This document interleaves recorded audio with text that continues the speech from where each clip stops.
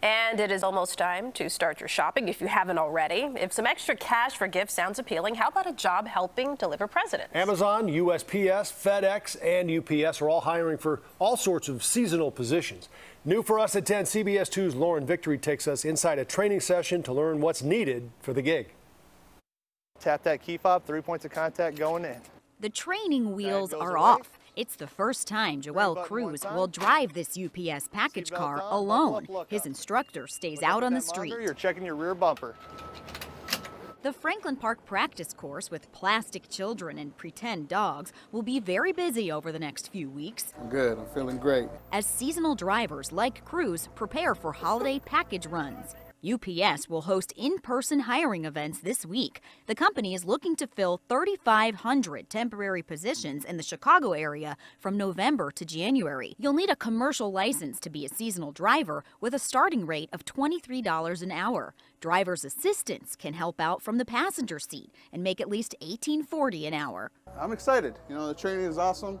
All right, so we're going to get you in this harness. CBS 2 was curious about the off-road skills UPS is looking for. As I suited up, training manager Julio Robles sprayed down a pathway to simulate inevitable winter weather. We are going to get snow. We got wet leaves on pavement right now, so you need to be able to observe the surface that you're about to walk on. We have furniture movers that's going to help simulate a slippery floor. I put on special shoes, clipped in for safety, and tried to make a delivery. So walk with me.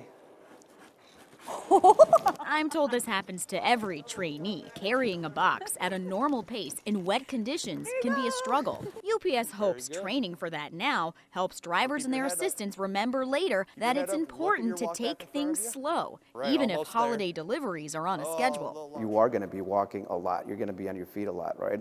So how do you navigate through those scenarios? Not interested in outdoor work? UPS is also looking for package handlers this season. The starting pay for this position is $21 an hour. And while hoisting up to 70 pounds is part of the role, I came in as a seasonal hire. Alex Hepner from the recruitment team says she was able to complete package handler tasks with no issue. The goal is to train and treat everyone so they're comfortable enough to stick around. While we need to hire people to help for the holiday season surplus and volume, there are opportunities, and we try to retain as many people after the season as we can. UPS. That's good news for Cruz. So hopefully it's not seasonal for me. Hopefully, I get to get a full-time position. Hoping to unbox a new career. Lauren Victory, CBS 2 News. UPS pays seasonal workers while they train, which takes about 5 days. We put information on CBSChicago.com about the UPS job fair happening this Friday and Saturday. That's also where you'll find details on other holiday positions at Amazon, FedEx, and USPS. I wonder if they have dogs chase them around, just to get them used to that, too. Do they have the cool little shoes you make as well? That seems like the biggest threat, That's really. That's right, I'm sure. For That and ice, yeah, my goodness.